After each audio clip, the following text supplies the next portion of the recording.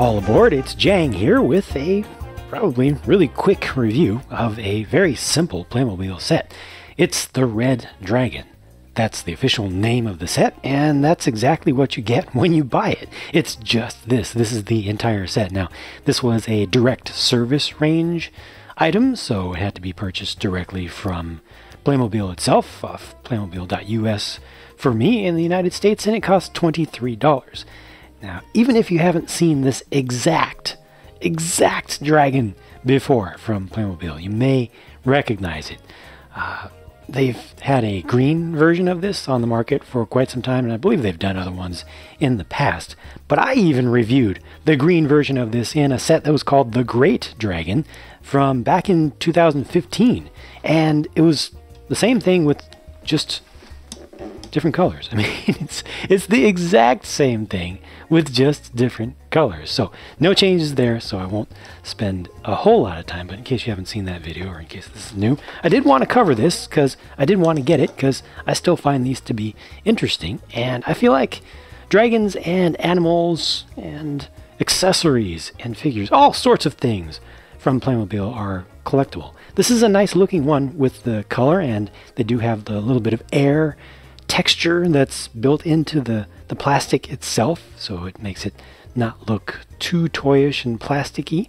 These have a good amount of articulation with the front legs being able to move up and down. The front claw also opens and closes or moves up and down like that, which is a pretty useful thing. Like you can have them climbing on something, or you can just have the legs back like this when it's flying around.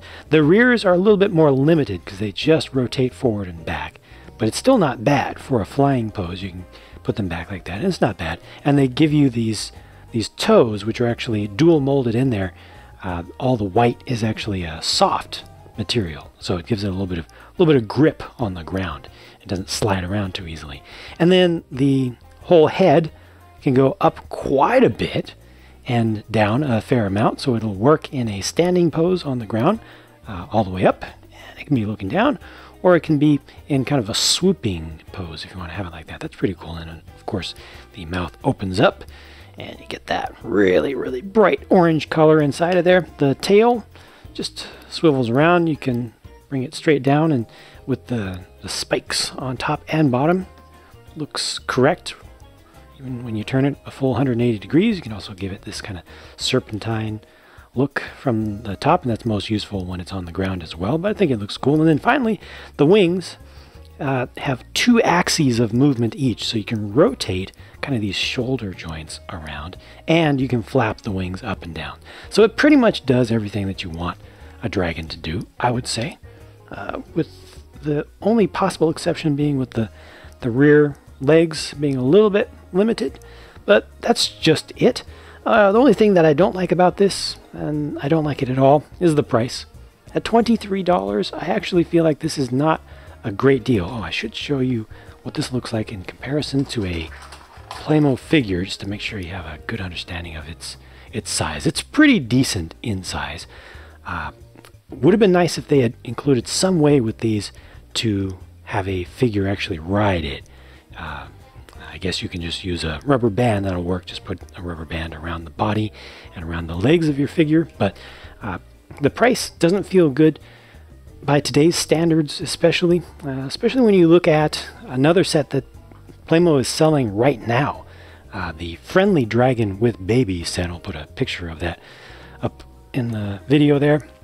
That set is $25. Comes with a dragon that doesn't have front arms, so it's technically a wyvern, but then it also has the baby. It has the same size wings for the sake of scale, so it's a very similar sized thing, but then it has all this other stuff. You know, it has the extra animals, it has the figure, it has the background stuff in it, so I think that this Red Dragon just by itself ends up not being a great deal by today's standards, but still looks very good and is very collectible. Looks really cool like that with the wings back a little bit, and maybe it would have been cool if the wings could also rotate forward and back here so you could really spread them out a little bit more, but I don't know, I think it's okay. Also, these are flexible, so no worries about them breaking over time and stuff. But that's just that. It's just a dragon, a pretty cool one, but a little bit expensive in my personal opinion. But this was quick, so I will bring you another video very soon. Thanks for watching, and I'll catch you later.